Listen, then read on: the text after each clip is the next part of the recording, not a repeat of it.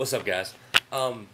It's I'm back here in Austin after spring break, and I gotta say, and first off, I gotta say congratulations to the Kansas Jayhawks for beating us yesterday um, in the Big 12 championship. I mean, there's no sour grapes here with me, man. It was a great ball game.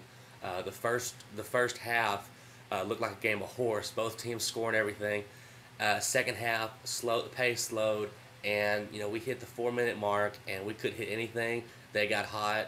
Chalmers was the killer, and Brandon Rush had probably the best game of his career, and we couldn't pull it out. So 3 years in a row we've lost to Kansas in the Big 12 championship. But this video is not mostly just about that game, but just the tournament overall. And I just gotta say, congratulations to the Big 12.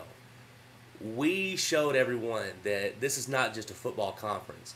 We can play some basketball too.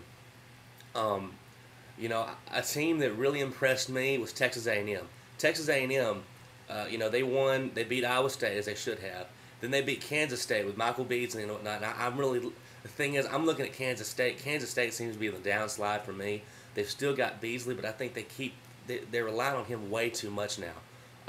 But in A&M, and then A&M gave Kansas a run for their money. I mean, was physical with them. Only lost by 6. Come down. So So A&M, I think, really impressed me. Oklahoma.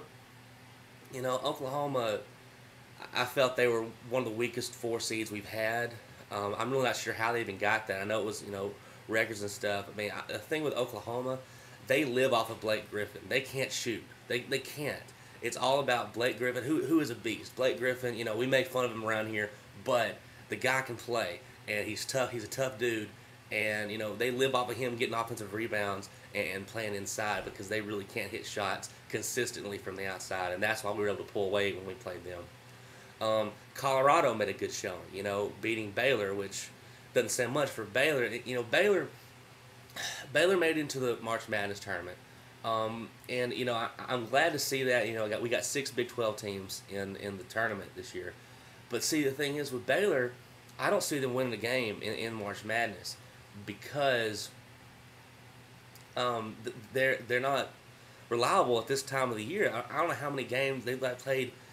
Baylor fans, let me know. I think y'all have won like 3 of the last 8 or something like that, and then you lose to Colorado in the first round.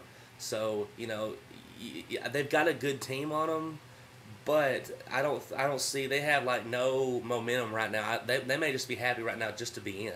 So I don't know what to say about them. But overall, the tournament was just excellent. Every single game, for the most part, was close, came down to the wire, and was highly competitive. And I just want to say congrats to everyone in the Big 12 who participated.